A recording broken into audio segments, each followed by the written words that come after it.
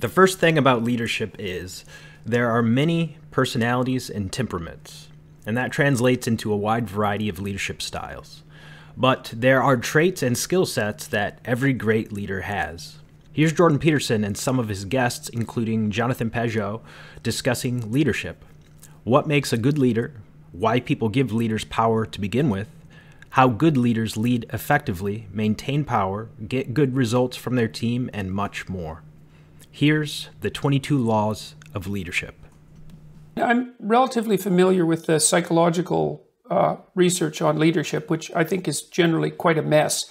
And I think the reason for that is that it isn't obvious that leadership is a homogeneous category. There's many different ways of leading, but I would also say that there's probably some commonalities. Like, it seems to me, for example, that one of the primary attributes of a leader who's worth his or her salt, let's say, is the ability to instill and also deserve trust among the people that they work with. They tend to do a tremendous amount of work to try to understand the organization that they're in fact leading, and from the bottom up. So they tend to know the organization inside out and backwards.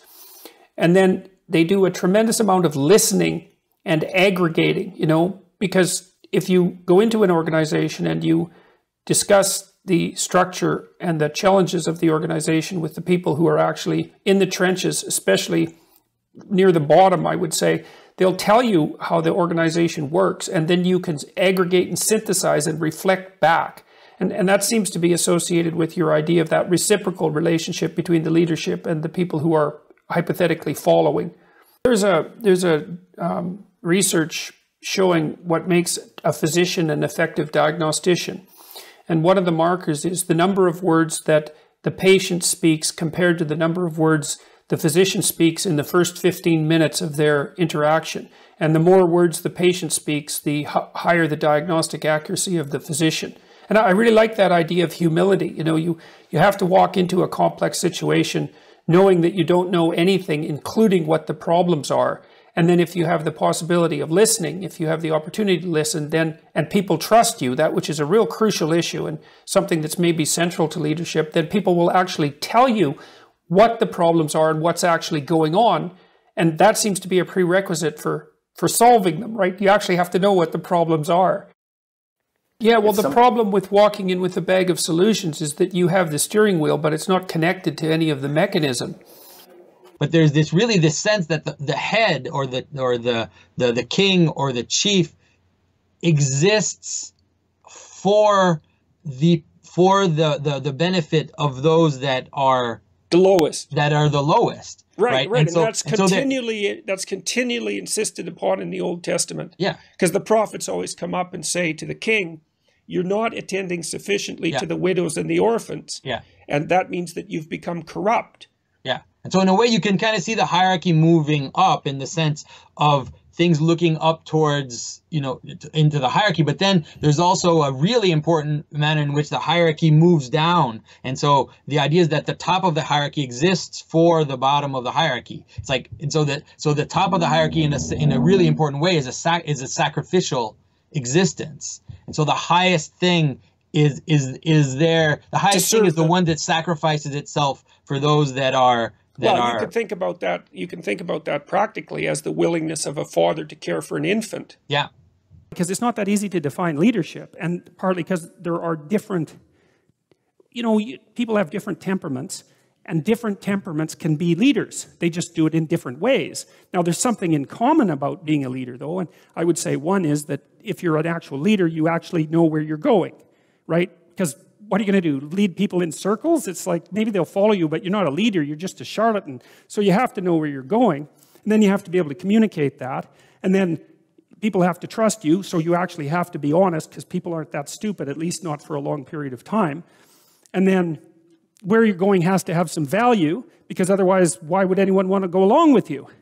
So, and then you might say, well, what are the attributes then that make you a leader? And I would say, well, they're characterological, fundamentally. And this is not naive optimism or casual moralizing. It has nothing to do with that.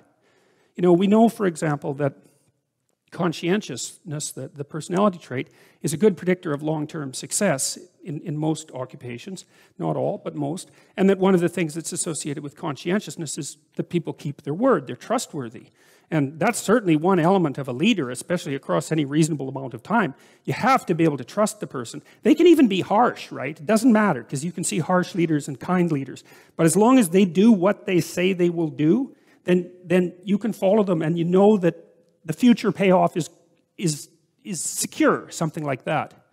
So the idea that characterological development is more important to leadership than primogeniture, I think that's the right word, primogenesis, anyways, being a firstborn, that's a very crucial psychological realization, that it's characterological development that makes you favored of God. You know, and I do think we've forgotten this in many ways, because there isn't a lot of emphasis in our education system on characterological development.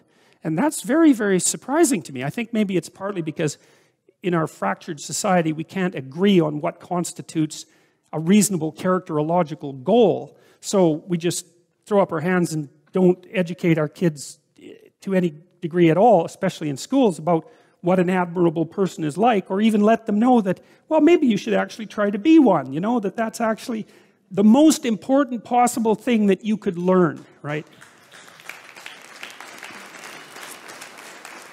And of course, the infant also has that potential, which is why the infant is made sacred as well in that symbolic realm. Yeah. So the highest is serving the lowest is the infant, let's say, because right. It's most helpless, but the infant is also the future of the hierarchy. Yeah.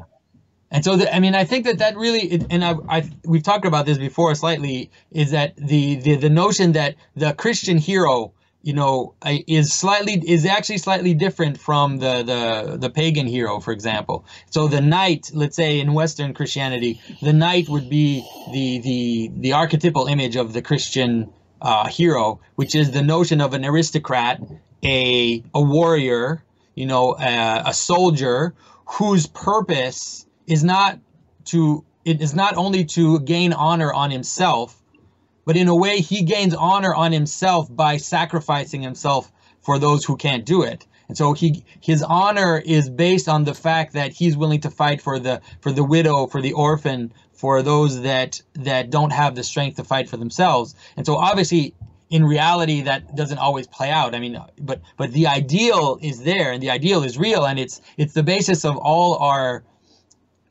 hero movies, all our hero stories always have this idea of the hero is the person who's willing to use their strength and their power to defend the weak. To sacrifice themselves for the weak, which is very different from the pagan hero. Like, you know, Achilles. Right, where weakness was contemptible under those circumstances. Right, and also it's like the only purpose was to attain honor on ourselves. So Achilles is sitting in his tent and he's moping and whining because we've taken away his sex slave, and he won't go back to fight until it affects him personally, you know. But he's actually not, he doesn't care that much about helping, you know, the Greeks in their cause. He's really doing things for his own honor. And so he's perfectly heroic in sitting in his tent and moping and not going back into battle, you know, because his honor has been attained. Whereas in Christianity, you know, in stories like if you see Sir Gawain and you read the Knight and a Cart, for example, that idea of Lancelot, who is willing to be seen as a criminal, as the worst kind of person in order to save the helpless damsel in distress. You know, he's willing to sacrifice all his honor in order to help that person who is in danger. So it's a very different way of seeing the world.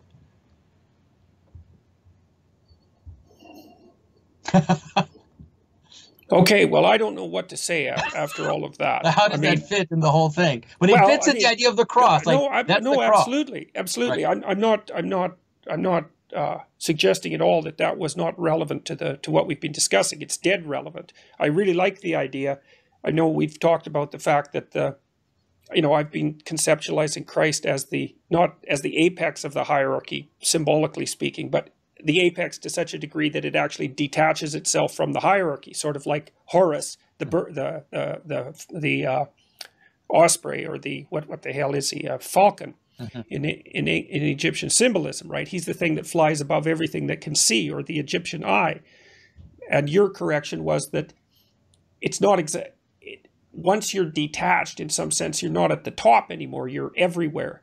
Right. You're spread throughout the entire structure, which is a very good way of looking at it. Right. And the story of Christ is in his story and in his symbolism. You see that he's at the top of the dome, let's say in the church, where he's really exactly what you're saying, this kind of detached top of the hierarchy. But then he also stretches all the way down into death, into Hades, into chaos. And the cross is the other side, where, you know, he's outside of the city, being killed by his friends, by the, you know, he's the outcast, he's all of those things. And so he unites the two extremes of the hierarchy together and fills the hierarchy with well, and the logos. idea that he transcends death, again, I'm just going to take this from a psychological perspective, because the theological waters are getting too deep for me here. And well, they are, because I don't understand it exactly. I'm really trying to work it out, but I don't understand it well enough yet. But exactly, the builder rejected. Yeah.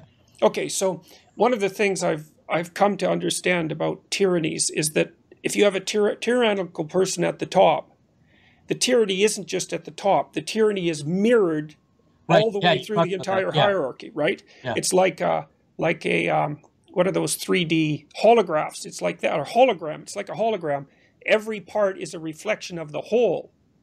And so I wonder if that's analogous. If you have a pyramid, say, with the principle of the divine hero at the top, then what happens is that's reflected at every single level of the hierarchy, just like it would be with the tyranny. Right. Yeah, it should be, except that the tyranny will be just that kind of up down, like the top down, you know, light that shines down and kind of puts everything in place. And then when it reaches the things that it can't absorb, it'll completely cut them off, you know, like it'll kill them, it'll burn them off, you know, it'll just destroy them.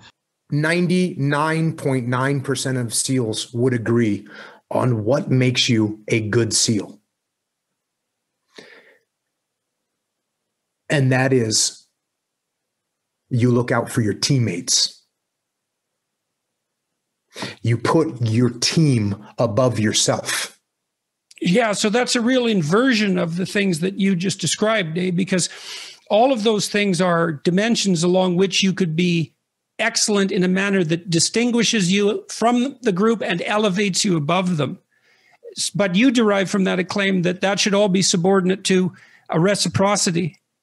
And any SEAL that's a good SEAL would tell you that that would be at the top of the hierarchy. You can be the best shot. Yeah. You can be the best shot. You can be the best diver. You can be the strongest. You can be the fastest. You can be the best tactician. If you don't take care of your teammates, none of those other things matter. You're not even wanted in the SEAL teams. That's what it is. So, well, do you think that seems to me to be true for functional organizations in general? Is that, and certainly the people I've seen, this is part of the reason why casual critiques of hierarchies annoy me so much, because the people I've seen who are radically successful don't get there from power. They get there from ability, but also reciprocity. And how should a manager use the Pareto principle in his favor at work? I find myself constantly focusing on the bottom 20% that causes 80-95% of the team's poor performance. Oh, that's easy. The managerial literature, the solid managerial literature is absolutely crystal clear on this. Spend all your time with your highest producers and put your lowest producers where they can do the least amount of damage. The probability that as a manager you're going to be able to solve the problems of the poorest 5 to 20% of your work team is zero. You just don't have the time or the resources at your disposal. So what you should definitely do in order to increase performance is to concentrate on your top performers. I know that's not what managers do. They do exactly what you say. They focus on the bottom 5 to 20%. But that's exactly the wrong thing to do as a manager.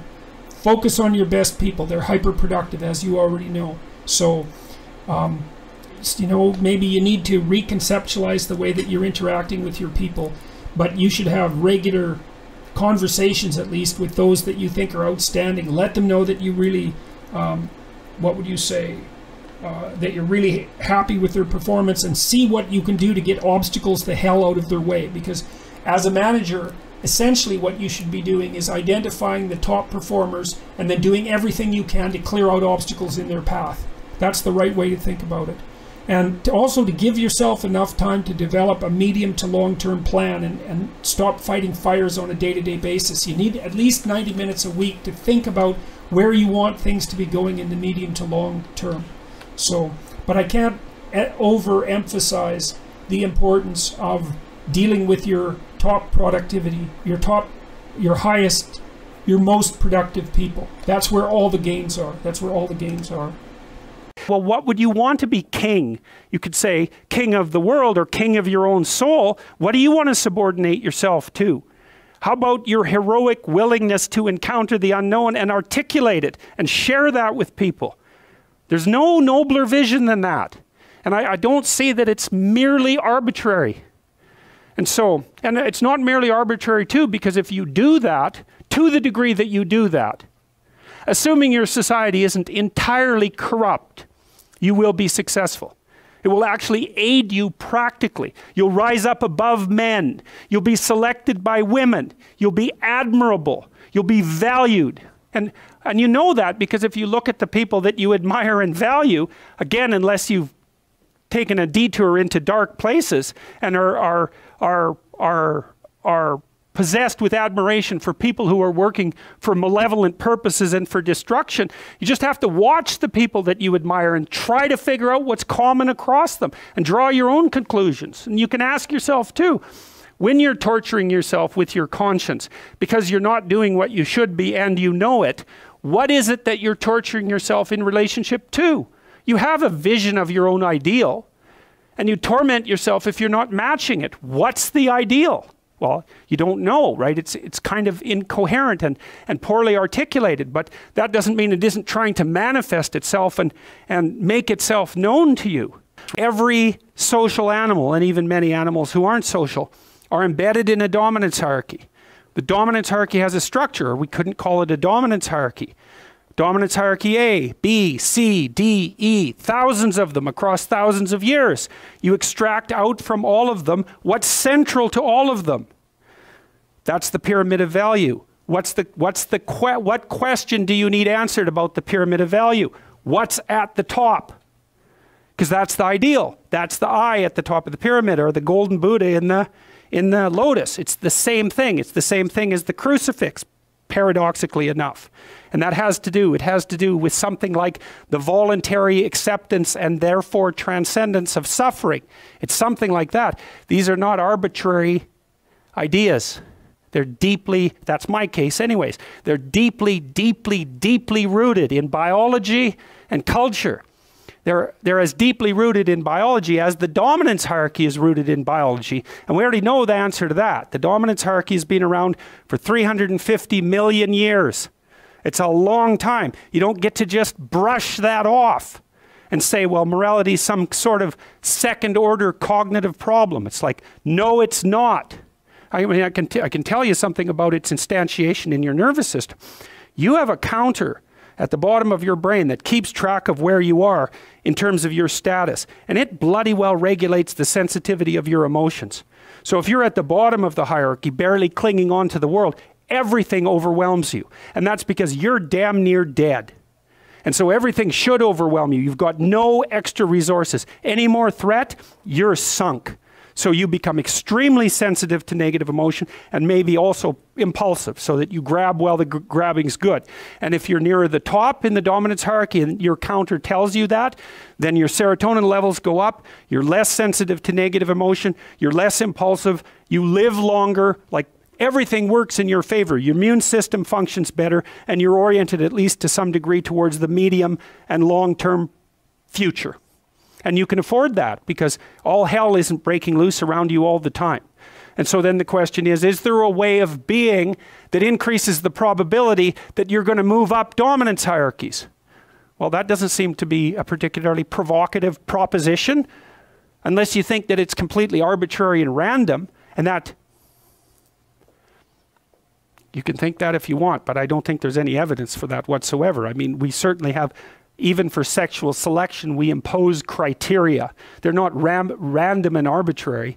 This is the dominance hierarchy idea. Dominance hierarchies set themselves up as a matter of course. They're the standard way that animals organize themselves in a territory. Well, okay, human beings are watching those dominance hierarchies since we became self-aware, thinking, what the hell are we up to? What the hell are we up to? And there's a question that lurks in there. What constitutes acceptable power? What constitutes acceptable sovereignty? Who should lead? Who should rule? What should be at the top? Well, we talked about that. The Mesopotamians figured that out. Speech and vision, that's Marduk. Speech, vision, and the willingness to confront the terrible unknown. That's what should rule. Well, what? Is that an arbitrary idea, or is that a great idea? How could it be any other way? Well, that's what human beings are like. And I don't think that you can read the Mesopotamian story and understand the reference, which isn't an easy thing to do, and fail to draw that conclusion. Marduk has eyes all the way around his head. He speaks magic words. He goes off to fight Tiamat, the dragon of chaos. Well, what's that? That's the reptilian predator that lurks in the unknown. Well, is any of that, is there anything about any of that that stands in opposition to what you would presume if you were just analyzing our situation from a purely biological perspective? We're prey animals, we're predators. We've been threatened by reptiles forever. Why wouldn't we use the predator that lurks in the dark forest or the water as a representative of the unknown? Why wouldn't we harness that circuitry? We already have it at hand. And even more to the point, how could we do anything else? It makes perfect sense